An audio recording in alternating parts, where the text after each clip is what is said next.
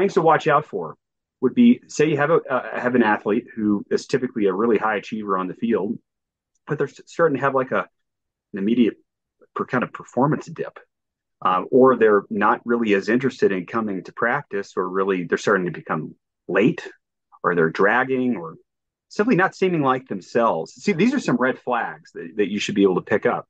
So when you see them, what do? You would very calmly, take them to the side after a practice or during a break in practice, just to check in on them and ask them how they're doing.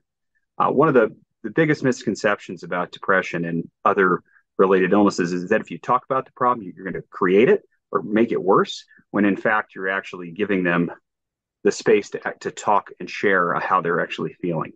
And so recognizing that changes in even how they're doing on the field can be looked at is just as important as they're off the field. So off the field stuff, maybe they're in class, they're not doing as well academically, or they're not attending to family activities, or some of their duties that they would otherwise have at home, or maybe they've developed a substance use issue as a means of maladaptive means of coping.